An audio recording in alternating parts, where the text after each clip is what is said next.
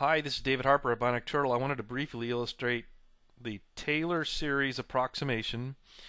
This is a very important idea for the financial risk manager because it is applied across asset classes and at the portfolio level, but it's also a difficult idea because it starts with calculus. So I'd like to illustrate it here without the calculus by using a single stock option instrument.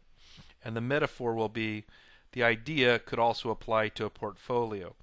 But so if we start with a stock option, I'm going to need 6 inputs to price the stock option with the Black-Scholes option pricing model. And those are a stock price, I assume $50, a strike or exercise price, I will assume $50. I'm going to assume a volatility of 30%, that's the annualized standard deviation. And then here I've got the variance, which is just the square root of that. It's not an input because it's solved directly off the volatility. We can talk about volatility and variance almost synonymously. Then I have the riskless or risk-free rate. I'll assume 4%. I need a contractual term on this option. 1 here means I'm assuming 1 year. And finally, a dividend yield. I'm going to assume 0%, so I am pricing a European call option on a non-dividend paying stock. I have 6 inputs. That means I can use the Black-Scholes option pricing model to price the value of a call option on this stock that has a price of $50. However, the one thing I want to do to illustrate the Taylor series is I want to shock 2 of the inputs, and specifically I want to shock or adjust the stock price by $1, so that's plus 1 to $51, and then I'm going to shock the volatility plus 2% to 32%. So what I have here in the adjusted column is simply the same set of inputs, but I've shocked 2 of the inputs to change them, so I have a second set. And then I'm going to price both stock options. So here in the first column, if we come down here to the blue, this is just an application of the Black-Scholes option pricing model. I'm not going to go into detail here on that. If you know anything about the Black-Scholes, you know I need to calculate D1 and use the standard normal cumulative distribution. But here I'm just applying the Black-Scholes option pricing model. I get $6.88. That's the produced option value on a European call option with these inputs up here. $6.88. Also, I'm going to price the adjusted option. That's that same option except I only changed the stock price and I shocked the volatility up. And here, this option has a higher stock price and a slightly higher volatility, so we would expect it to have more value, and it does. The Black-Scholes option pricing model tells us the value of this option is $7.88. Note it's $1 greater.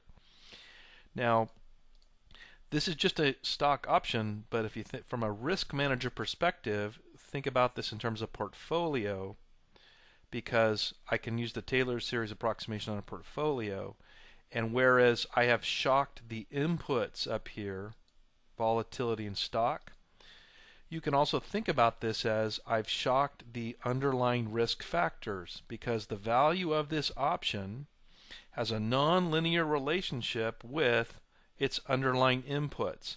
And so we could also, the metaphor is, the value of the portfolio has a nonlinear relationship to the underlying risk factors. So really what I'm doing, another way to look at this is, I'm shocking risk factors.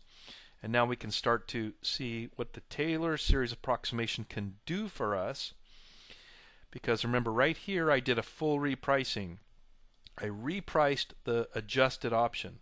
But the Taylor series approximation is going to allow me to estimate or approximate the change without doing a full repricing and only directly referencing the changed factors. So it gives me a shortcut, and the price of that shortcut is I get an estimate, an approximation. But I get a pretty good approximation. So what I need for the approximation is I need some of the Greeks. I need these first order partial derivatives.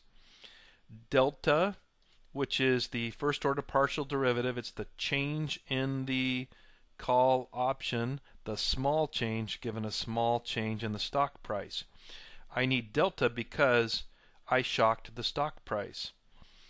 I'm also going to grab gamma as another Greek, which is the second order partial derivative, sensitivity of the call option with respect to the stock. It's also the first derivative of the delta. So gamma is a function also of stock price. I'm also going to pull vega because that's the change in the call option, or the small change in the call option given a small change in the volatility. I need vega because I shocked the volatility. So you can see I'm pulling 3 Greeks, 2 because I shocked the stock price, 1 because I shocked the volatility. So I solve for the Greeks here in green, and then those become inputs into the Taylor series approximation. So I'll go down just to that part of the sheet. And first, all I'm doing is pulling these values down. So these are values we already saw. There's the stock price change. I added $1. My new stock is 51. Here's my volatility shock plus 2%. My new volatility is 32%. Then in red here, what I'm doing is I'm implementing the Taylor series approximation. And that formula here I've copied right here, and I just happen to be using Jorian's notation from the 4th edition handbook for the FRM. So you see different notations here. But this formula here is pretty close to what I'm doing here. The only difference is this formula doesn't explicitly include the volatility, so it's just another term. But all I've got is the function of x. That means that's the value of my new call option is going to be approximated by the value of my old call option plus the approximate change, where that change is a function of a first order partial derivative delta multiplied by the change in the stock price, and then here is the term for gamma, my second order partial derivative. So I've got the change in stock, the delta, the gamma, the change in volatility. I'm using vega, and here's my truncated Taylor series.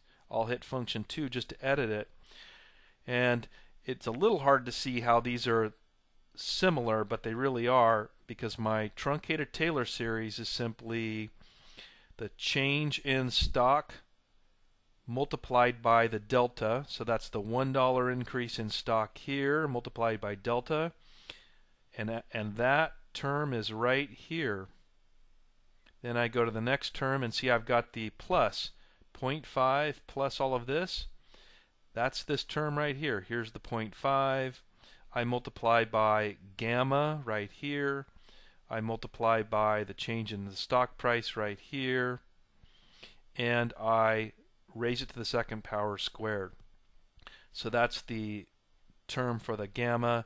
And then finally, I've got the change in volatility multiplied by the vega. So I've got 3 terms in here, but the point is I'm simply multiplying the changes in the inputs by those Greeks or those sensitivities. If I hit enter, I get $1.01. That's my Taylor series approximation. It's telling me if I function directly off just the changes in the inputs, I'm estimating a change in the value of the call option of $1, which gets me to from 688 to 788. You'll recall that's almost exactly what I got with the full repricing. And down here is my comparison. Actual price, full repricing of the Black-Scholes, and the second value using the Taylor series approximation, or actually I truncated it because it goes on and on and on. In the truncated form, it's a delta gamma approximation, and I got $7.884.